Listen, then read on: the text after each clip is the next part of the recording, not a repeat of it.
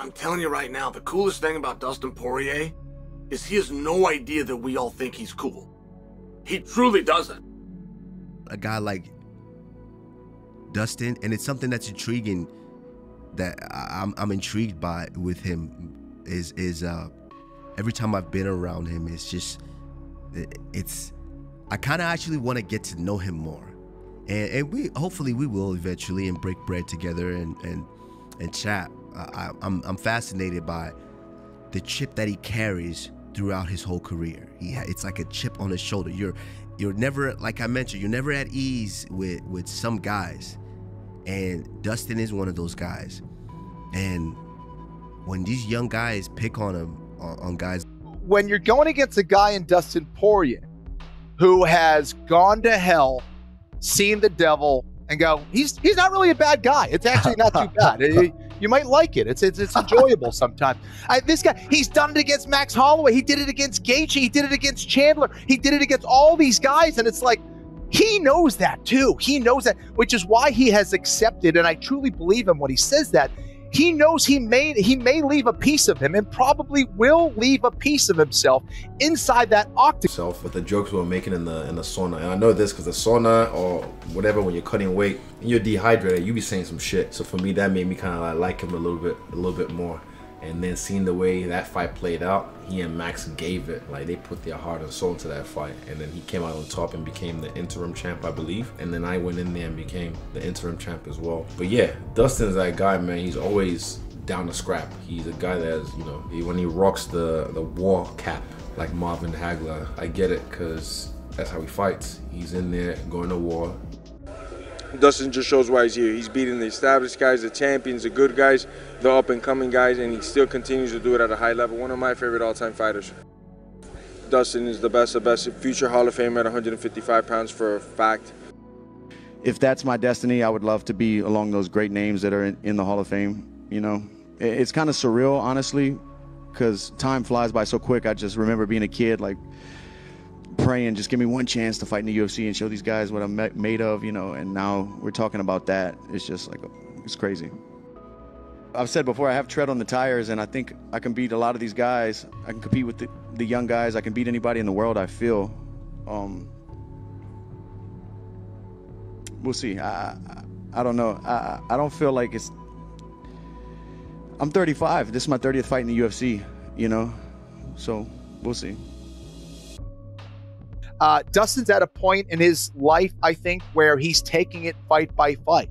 He's really checking in with himself to see if he wants this, what he wants in his life, what's motivating him.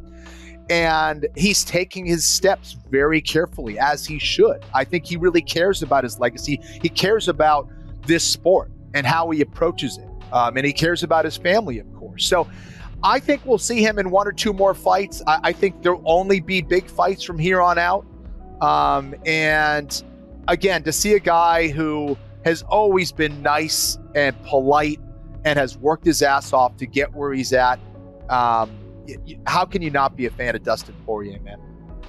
If you want to be successful with Dustin Poirier, you'll probably hang back a little bit and force him to play that tit-for-tat game and play the game of kind of cat and mouse. It's insane to watch. Not many fighters was willing to take that kind of risk. BSD, very tough, willpower, but none of that was enough to beat Dustin Poirier, and Dustin Poirier landed a beautiful knockout. Beautiful knockout, like in a movie. To be honest, I want to see Dustin Poirier fighting for the belt next. Big risk, big reward, and I think he deserves for his history. And then I might say, Dustin Poirier's stocks just went to the sky, my brother. The guy is amazing to watch. He's tough as hell, there's no doubt about it.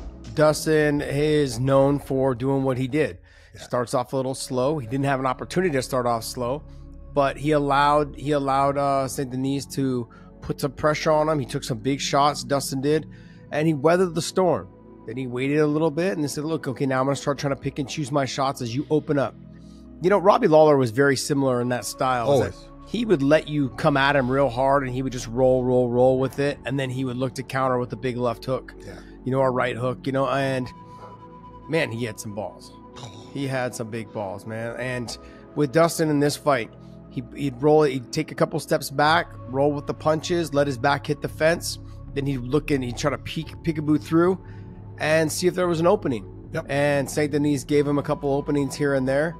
But man, what I loved the most about this is this wasn't a traditional straight like left hook. It was more of an upper left hook, uppercut kind of, but more of a hook as well. Touched him on the chin, then followed up. I mean, he's doing things at a level that puts him right there. The first time I said your favorite fighter's favorite fighter, I was referencing Justin Gaethje, and I've used that on Max Holloway before. But yeah, I mean, Dustin Poirier, I feel like he's your favorite fighter. And I saw how he likes to explode. Like he's a very big, powerful guy. He moves in and he puts a lot of people away in the first. But mate, that's what Poirier eats for breakfast. He loves those fights where you come out guns a-blazing, he weathers a storm, and then he pieces you up, dude. Like, he goes nowhere. And this dude, like I said before, man, like this dude has a, like, I wonder if I want to see his DNA. I want to see if this dude's Mexican. A lot of people don't know this, but Justin Gaethje is Mexican. And I wonder if a guy like this might have some of that Indian, Aztec, Mayan blood in him, because I feel like there's something in there. It feels good, you know, to right the ship, take a chance, fight a guy outside of the top 10 when, you know, I don't even know how many, but my last opponents have been former world champions, huge main events, huge fights, and now got this young guy in his 20s who finished his last 5 opponents representing France, got a lot of momentum behind him and a country behind him, and I'm like, you know what, let's see if I still got it to fight these young guys, and it feels good, man. You know, it feels good to win. It was a long training camp. It was stressful, had a lot on my back, and it feels good to win. It all lines up perfectly. Dustin Poirier, the Diamond, versus Islam Makhachev. I think with that performance, he leapfrogs everybody. Because we always say, let's see how these things, you know, Dana says it all the time. Let's see how everything plays out. And a fight like that will cause you to leapfrog because the public demand, number one, he deserves it. He's been around forever. He's a former interim champion. He's not getting any younger. He's always craved being champion of the world. And I think taking on that opponent, beating him the way that he did, given the fact that Charles Oliver and Sarukian, they're not fighting to the end of April. I was with Dustin on Saturday after his victory with people around chanting his name. I'm telling you, he doesn't know. He does not know where he stands in this industry.